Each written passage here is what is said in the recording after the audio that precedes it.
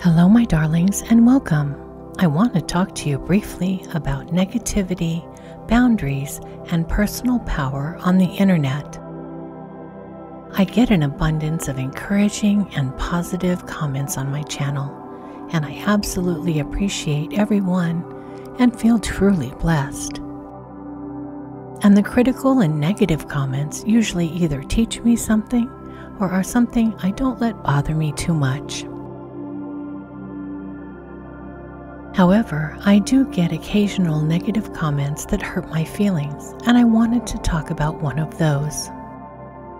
Recently, I got a comment saying that I am not a real witch because I don't follow what the commenter thinks a real witchcraft path looks like. I'm always surprised by how hurtful these comments are. There's nothing constructive about their criticism. They just drop a casual, hurtful comment and away they go, feeling superior, off to judge the next creator, while not producing anything of their own to uplift or inspire.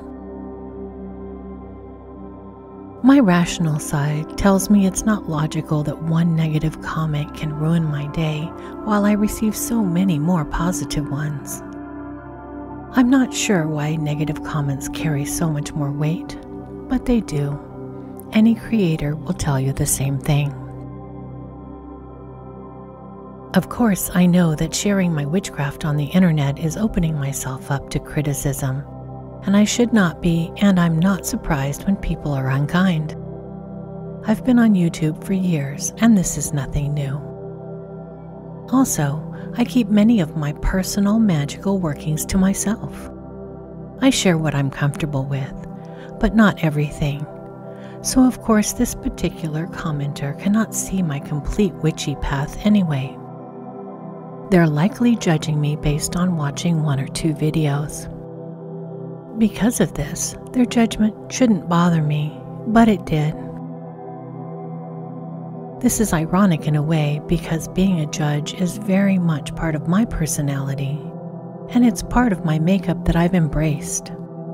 I work with the Egyptian goddess Ma'at because of this, a goddess of truth, order, justice, right living, and of course, judgment. Hers is the feather that every soul is weighed against after death to determine its fate. You're probably wondering, what does this video have to do with magical crafting or witchcraft?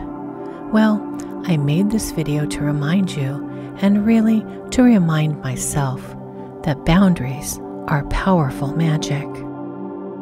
Many magical workings are done to attract, to cleanse, to banish, and to protect.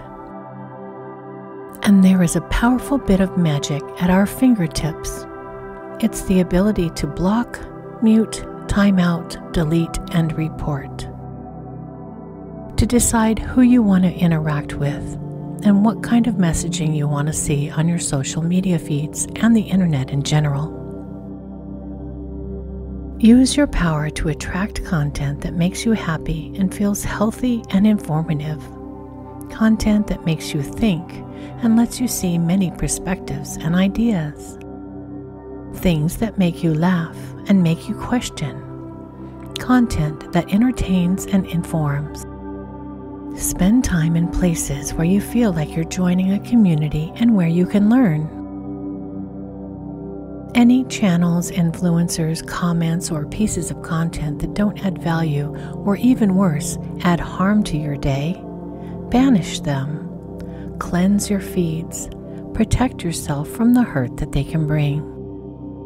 I'm not talking about being toxically positive. I'm talking about minimizing harm and protecting your mental health. Use your power to care for yourself and protect your future self. You alone are the master of your fate when you decide where to put your energy and where to withdraw that energy.